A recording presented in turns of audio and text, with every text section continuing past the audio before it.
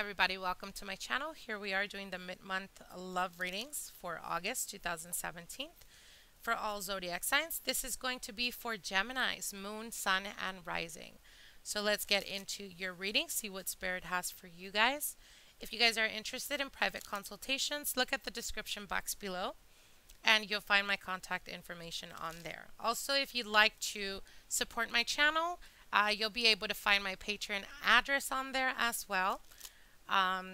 You know, just to keep me motivated and give you guys or provide for you guys better quality videos, and also give you guys more,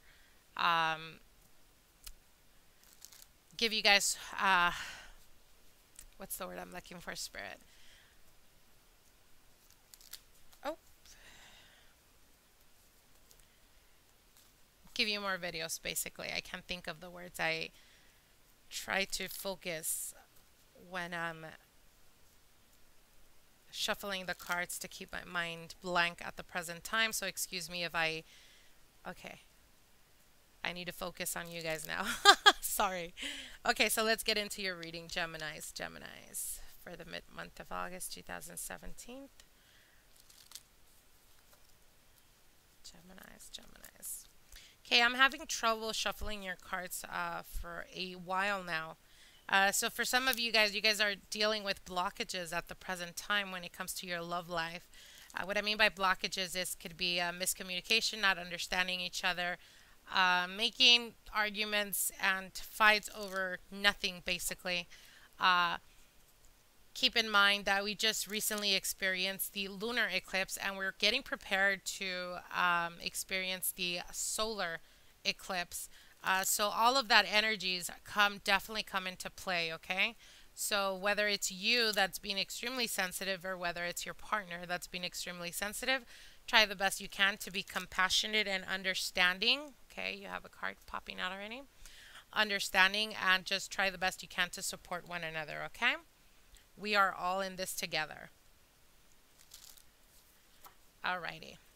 Spirit, what are the messages for Geminis regarding their love life for mid-month of August 2007? Alrighty, let's get into your reading.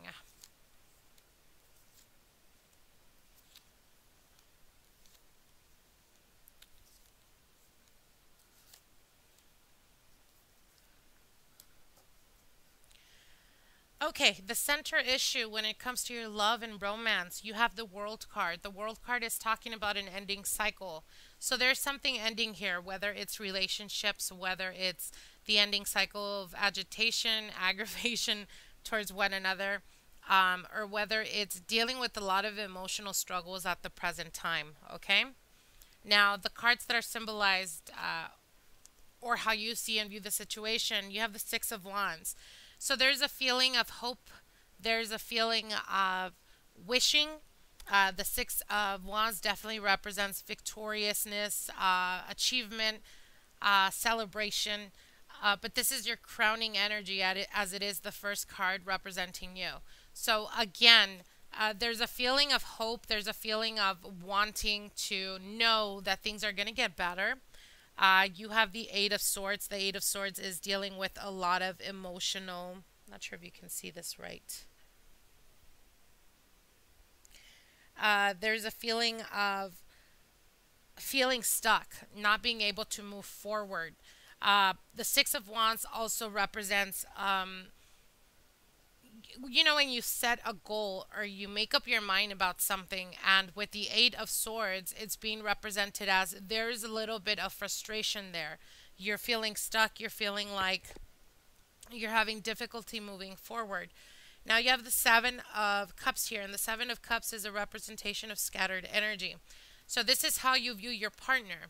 So either your partner is not allowing you to expand and grow, or it could be that they are extremely jealous and extremely possessive, and that's the reason why you're feeling stuck. That's the reason why you're feeling not yourself as your natural self is a Six of Wands, being very charismatic, being very extremely social.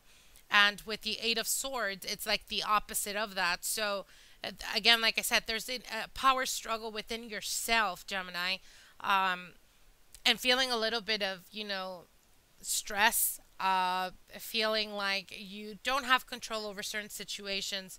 And then you have the Seven of Cups. The Seven of Cups is always scattered energy, or having too many ideas, too many goals that you're wanting to achieve, that you have trouble focusing on just one to try to aim for and achieve. So it's like,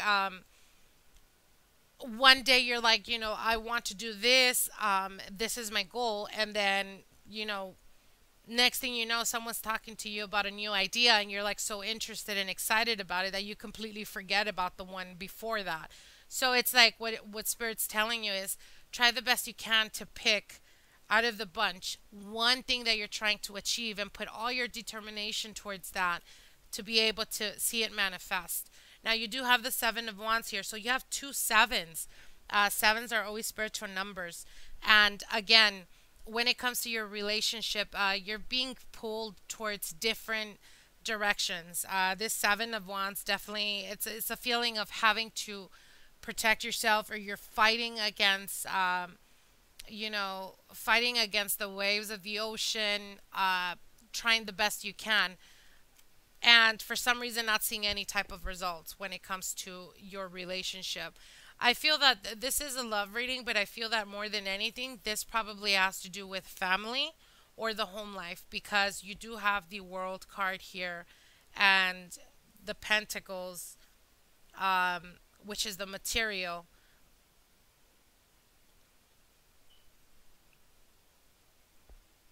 It can also be that for some of you guys have, brought on burdens to your partner, whether it was lies or whether it was deceit, whatever, like that, something like that. And now they feel like they have to protect themselves, and they're not as like they don't have so much trust in you. They don't confide so much in you.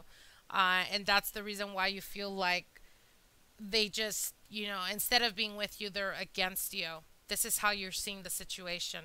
So, anyways, how your partner's viewing the situation, they have the Ace of Pentacles. So, there's definitely a renewal here, a new beginning when it comes to the material, when it comes to the manifestation of new beginnings. There is the Nine of Swords right over it, on top of it. So, the Nine of Swords is definitely anxiousness, not sleeping well. They see you extremely stressed at the present time, or they see you like you're in a bind. Again, it could be money wise, like you're being a little bit tight with money. But there's definitely a message coming through, and it's a message of positive impact that's going to bring, that is going to bring definitely good feedback to both of you guys, okay? And this message could be very well something that has to do with the family, which is positive results and new beginnings, or being able to move forward. The Eight of Cups is definitely moving forward, feeling blessed and being guided by the stars, or by spirit, I should say. So, again, I know it's not going to resonate with everyone, but I hope it does. It'll make sense to whomever it makes sense to. Like, share, comment my videos, and subscribe to my channel. We will see from each other soon. Bye.